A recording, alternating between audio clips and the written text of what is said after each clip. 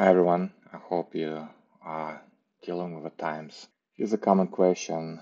I imagine we have this list of items, and as you can see, there are data product IDs, and some of them are duplicates.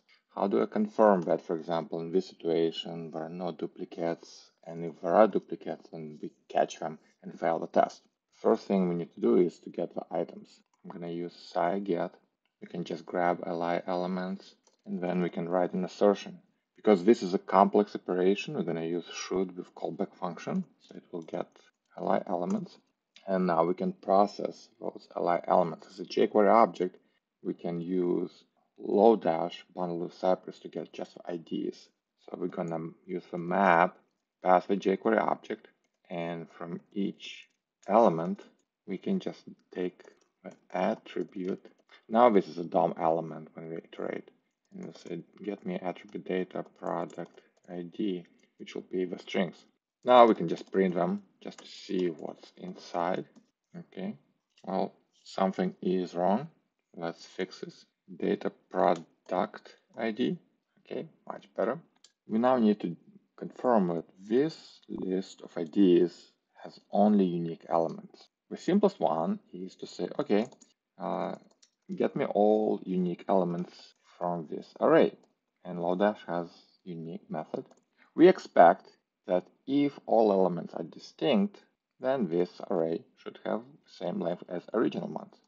Okay, now notice it's failing because we do have duplicates. If everything was unique, then this assertion will pass and everything is fine. Now let's go back to the duplicates. Right now we're printing the array, but imagine it's a long array. We don't know which attributes are the duplicate ones. So instead of this code that just tells you yes or no, we can calculate how many times we see each attribute, again using Lodash methods. So the counts will use Lodash countBy and IDs. And this will be an object, we can print it. Okay, right now notice the attribute A11 was counted twice in the list. So instead of just counting, let's pick the keys in that object, and we're gonna use pickBy Lodash methods. We pass the object, and now we'll get the value of that key right here, and we'll return true for only the keys where the value is above 1. So let's print those. Notice out of the big object, we extracted just the key that has a duplicate key. And the assertion that we can use to detect that this object has duplicates is this should be empty.